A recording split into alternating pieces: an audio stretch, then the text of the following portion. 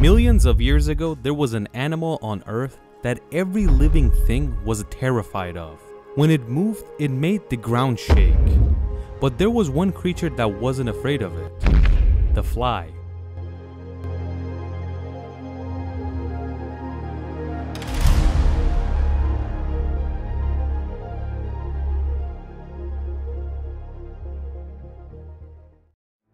Flies have been around planet Earth for a very long time, around 240 million years ago to be exact, and they have no intentions of going extinct.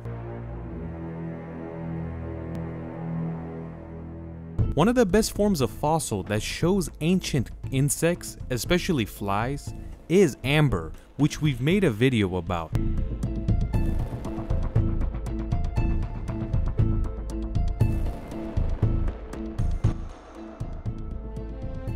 In the last 240 million years that these flies have lived all over the globe, they have turned into different shapes and sizes everywhere they live, and humans have yet to figure out how many flies we have around the world.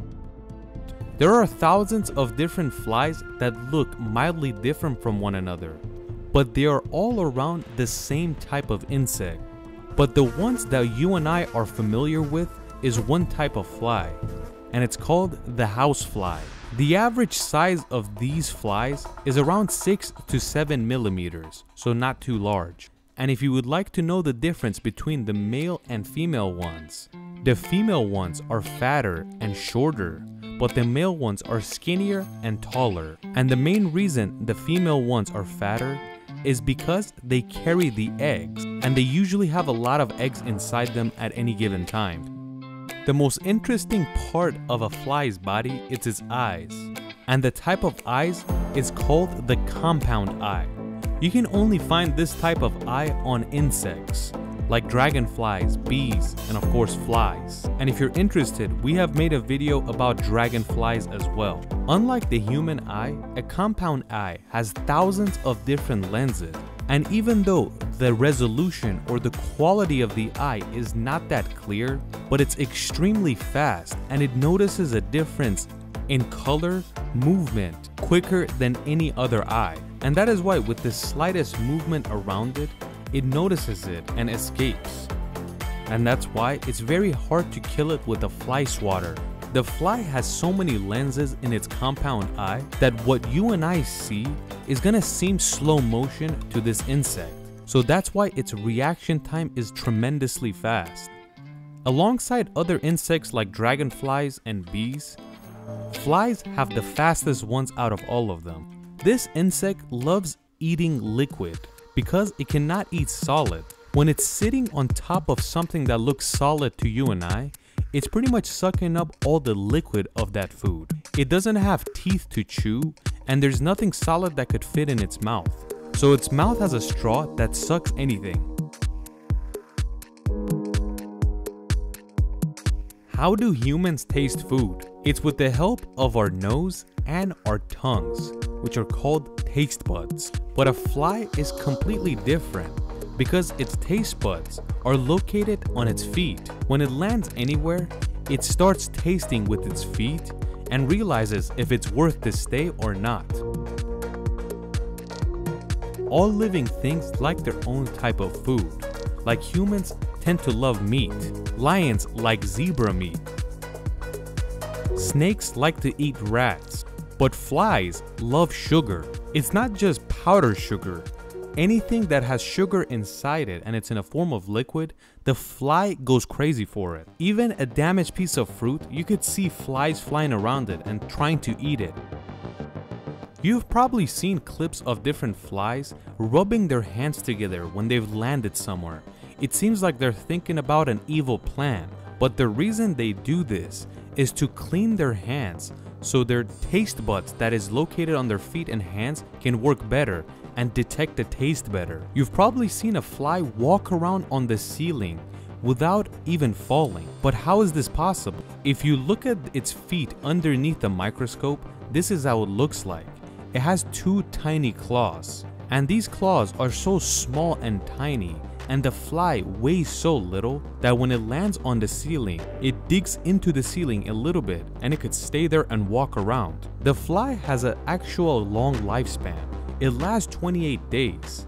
You might say that's not long, but for an insect, that's pretty long. A female fly throughout its life lays 500 eggs. So it tries to drop as many as possible and then die. But where do they lay these eggs?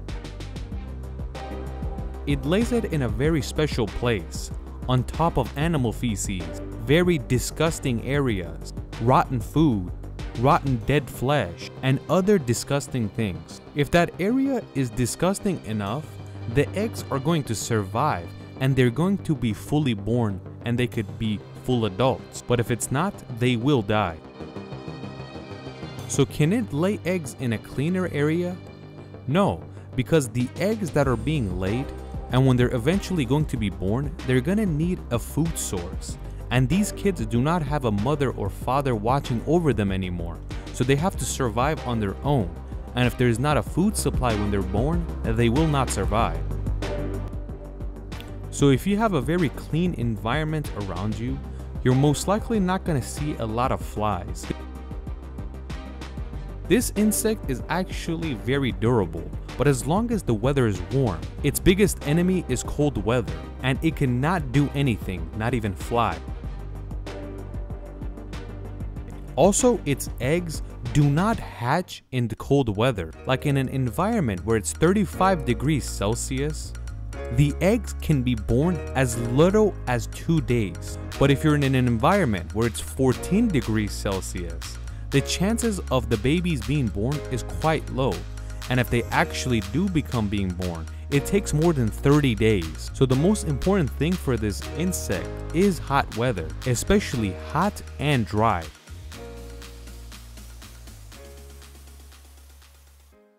Like the Middle East, North Africa, west of the US. But the highest density of flies you can find is in Australia, because there's a lot of hot, dry places in this continent. But it's not mainly in the areas people live.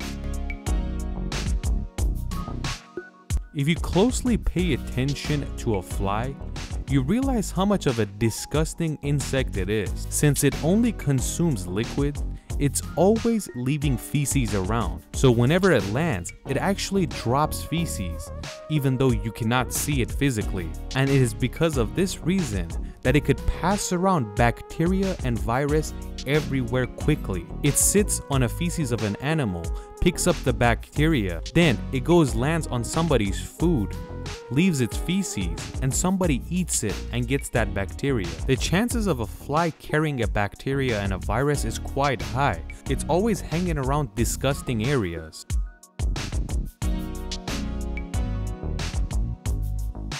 So what's the point of living for this insect? When a female fly is born, it only has one goal: to drop as many eggs as possible, and its entire goal is to leave as many as its own kind before dying. When it leaves that many eggs, it can leave in peace. On the other side, the male fly is only looking for mates so they can fertilize their eggs. So the life of a fly is basically produce as many as themselves as possible, then die. How big and small are flies? There are plenty of different sizes, but this is one of the biggest ones. A fly called the horsefly or Tabanidae. This could be as big as 25 millimeters, around 4 times the housefly. And anywhere the horsefly goes, you could hear it from afar away. It has such loud wings that it shows itself quickly. The life of a horsefly or Tabanidae is not that different from a housefly. It always hangs around disgusting areas. The second largest one is this type of fly, called the flesh fly. The flesh fly could be as big as 23 millimeters, so it's not that small. The other ones like juice. This one likes flesh, but not the flesh itself. It likes the juice of the meat that drops around it. That might be one of the reasons it's larger, because it's getting a lot of protein.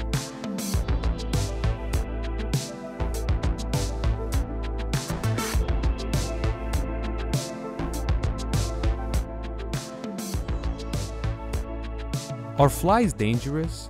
They're mostly dangerous because they're usually carrying bacteria and viruses. But we have a type of fly that is very dangerous, the tsetse fly, that could only be found in this area, Central Africa. The tsetse fly sucks the blood of its prey, and instead of saying thank you, it leaves a parasite in that person or animal's body. A parasite that could cause fevers, headaches, muscle ache, and finally, it could make you very sleepy. If you don't get the care you need immediately, it could cause a person to die. But unfortunately, the tsetse fly is in a location where people don't have proper access to medical care. So a lot of people that get stung by this fly will die. So we only said bad things. Is there anything good about flies? Even though it's a disgusting insect, there are good things.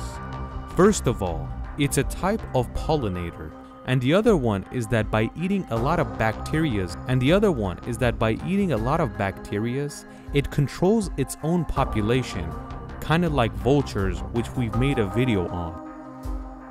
I would have never thought that flies could do something useful on planet Earth, but the negatives are much higher than the positives. So theoretically, if it's no longer around, it's not gonna damage anything. But either way, we are forced to live with them. We have to keep our environment clean, and the chances of confronting a fly is much lower in an area like that. But if you live in a cold area, you won't have to deal with these little insects.